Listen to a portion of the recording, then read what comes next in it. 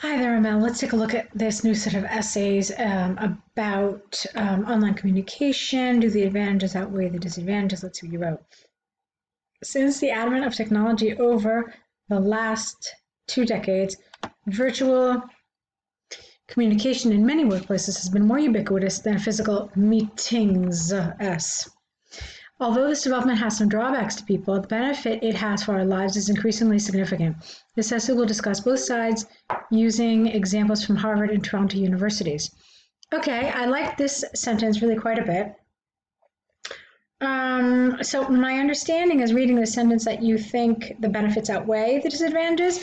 It's not 100% clear because you say that it has some drawbacks, but the benefits are increasingly significant. So it sounds like you're more in favor of the benefits when you phrase it like that. So you talk about the weakness first, and then you talk about the benefit. That's kind of what it sounds like. So let's see. On the one hand, there is ample evidence that the upsides of virtual communication in workplaces cannot be overstated. The central reason behind this is twofold. Firstly, if employees are connected digitally instead of commuting by transportation every day, they would save plenty of time and effort, singular. By this action, they can relocate this. Now, you want the word reallocate, which is a different word. They can reallocate this time to finish their personal tasks. Thus making work more efficient. So just add that to explain why this is a benefit.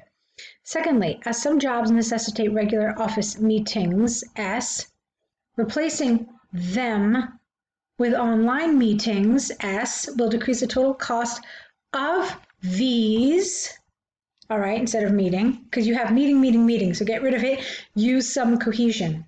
So here will decrease the total cost of these for both the employers and their staff. Now staff is singular. For example, an extensive study by the School of Business, capital B, Harvard University, shows that companies which use digital communication for their meetings with an S have, this is careful, have over 20% less total cost. Careful with this. What are you trying to say? Well, maybe you could rephrase this because this expression, over 20% less total cost, it just sounds a little awkward. So let's see if we can rephrase it with something else. Why don't we do something like this? Have more than 20% reduced costs, or have, maybe it's the over and then less, which just sounds a little weird. So maybe, which have approximately 20% lower costs than other institutions which use face-to-face meetings. Just simplify your life and don't write it like this, okay? Thus, it is possible to state beyond doubt that remote communication in workplaces has substantial upsides in terms of time and cost savings. Okay, cost savings I think is better here. All right, I thought that was pretty good. You could see that there was just one place where I wanted you to develop it a little further. On the whole, I think it was nice. I thought that the vocabulary was very good. You had words like necessitate. If you had done this correctly, reallocate would have been a great word. Some awkwardness here, but on the whole, it felt like it was a nicely developed paragraph. Let's move on a little bit. On the other hand, similar to any new advancement, virtual communication has some broad drawbacks if not used properly. This is largely because this technology needs high-quality internet and electricity. If they were not continuous or clear, they would create challenges to the user, such as misinterpretation of data or misunderstanding some information. Furthermore, there is a possibility of hacking some private information if the online system is not fully secured. For instance, according to recent empirical research by University of Toronto, get rid of demonstrated, because you've got this according to. So you can't have according to and then demonstrated. So you have to decide, do you want according to or do you want demonstrated? If you want demonstrated, then it has to be recent empirical research by University of Toronto demonstrated. But if you're going to use according to, then you can't have demonstrated. And then it would sound like this. According to recent empirical research by University of Toronto, about 10% of cases of breaking private information of some global companies were due to weak security systems in those companies. Therefore, online communication has some disadvantages, such as necessity of continuous internet and electricity, and possibility of invasion of privacy, which are dependent on their users. All right, I really want to fix this last sentence a little bit because I read it several times and it felt awkward to me. Let's make it like this. Therefore, online communication has some disadvantages, such as requiring continuous internet and electricity and the possibility of invasion of privacy, comma, both of which are dependent on their users. To sum up, although digital meetings have some downsides for their users, the benefits they have to our lives are superior to their drawbacks. It is predicted that online communication will become more common and might replace face-to-face meetings with an S in the foreseeable future. Okay, this is fine. So I generally like this essay, actually. There's one thing I want to change. You talked about the positives first, you talked about the negatives second.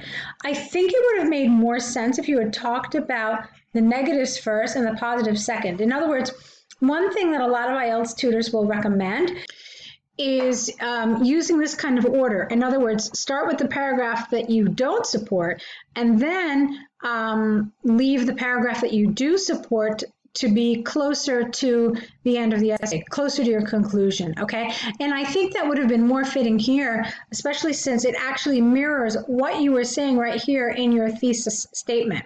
Okay, so that's my one suggestion. Other than that, I thought it was good. Obviously, there were some little things throughout the essay that I want you to work on, little things with grammar, which are not really serious, but when you look at them in their entirety and how consistently some of these errors occur, they are the kind of thing, because of their frequency, that may contribute to giving you a lower grammar score. So we really want you to be careful about those. All right, let's take a look now at your task 1, school subjects in Germany. Great. Okay, I know it's over. No, it's not. This is 118 words. So it's definitely under length. An examiner, nowadays, basically examiners are not looking at the word count, so you're not penalized for being under 150 words, but something like this shows that it has not been developed well. And so either way, you'll probably be marked down for task achievement because there was more opportunity for development, which you didn't take. So let's take a look here. I'm going to just shrink it slightly. Okay, there we go. Perfect. The pie chart shows a percentage of 9 subjects chosen by students studying in schools in Germany in 2017. The most popular subject among the 9 subjects is PE, followed by history, which has approximately similar figures at 22.9 and 22.4% respectively. In contrast, IT is the least popular subject at 3.7%. Okay. Regarding biology and geography, the difference in their percentages is insignificant, 0.5%. Likewise, the popularity of physics and maths are broadly similar, which are about double the figure of biology and physics. They show showing percentages of 18.1 and 19.5 respectively. Overall, it is clear that PE is the most popular subject of the 9 school subjects, whereas IT is undoubtedly the least in popularity. Okay, so for me, the major problem is these 2 paragraphs. You had a lot of opportunities to develop this and to really stretch it out. And quite frankly, you don't have a choice. You have to stretch it out in order to have a well-developed answer here. What you did instead is you linked a lot of things together. When you have such little information as you do here, you don't want to link things together. You don't want to group things. Quite the opposite. You really want to highlight the differences, show comparisons, really stretch this out. Okay, and I personally find these to be a little more challenging than the ones where there is a ton of information to write about, because it's like, okay, well, how do you stretch this out? Well, let me see if I can come up with some suggestions for you. Okay, The most popular school subject among the 9 subjects is PE at 22.9%. It is merely 0.5% higher than the next most popular subject, which was history. Okay, so you can see I'm really stretching this out quite a bit. In contrast, IT was the least popular subject at 3.7%, roughly 1/7 the percentage of history, or 1/7 the figure for PE. That's actually what I meant to say. 1/7 the percentage of PE. Now, why am I saying that? Because 3 is roughly 1/7 of, well, 21 really. But I mean, you're saying roughly, so you don't have to be exact. Okay, but that's the kind of things that you want to show here. So what's the difference between the most popular and the least popular? All right, and that's one way to do it. Then here, you started off by telling us the difference in biology and geography, but you never actually told us what their figures were. So this was kind of awkward. I think that what you did would have been better down here. Let me show you what I mean. Regarding, yeah, I actually didn't like that you talked about biology and geography here. I think it would have made more sense to talk about physics and math. So the third most popular subject, let me try that again. The third most popular subject was maths. Let's see, with 3% lower than history, okay, and then you can write in parentheses 19.5.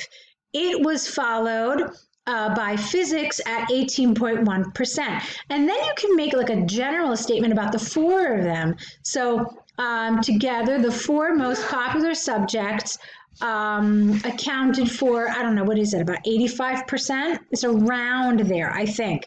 So in total, the 4 most popular subjects accounted for about 85% of the subject popularity. So then you're really kind of summarizing these figures here, okay? And then let's see, from there, then it makes sense to start a new paragraph talking about biology, geography, and IT. So you could say something like, the 3 least most popular subjects all had less than 10% popularity. And I really kind of like this. It's kind of like creating an umbrella and you put everything under that. So it's, you know what I mean? So you've got this point here where you're saying that everything is below that point. And it's a nice kind of introductory sentence for that paragraph. So the 3 least popular subjects all had less than 10% popularity. More specifically, biology recorded 7.1%. It was it was 0.7% higher than the next most popular subject, geography, at 6.4%. So you get my point, okay? And then, of course, it's really nice to make a comparison between IT and biology because this is half of this. So, you know, you can include that as well. But this is how I think you really need to be doing something like this, okay? That's pretty much it. Okay, so go ahead and correct these. Let me know if you have any questions about my suggestions and about the feedback in today's set. And let's see more work from you, okay? Good luck.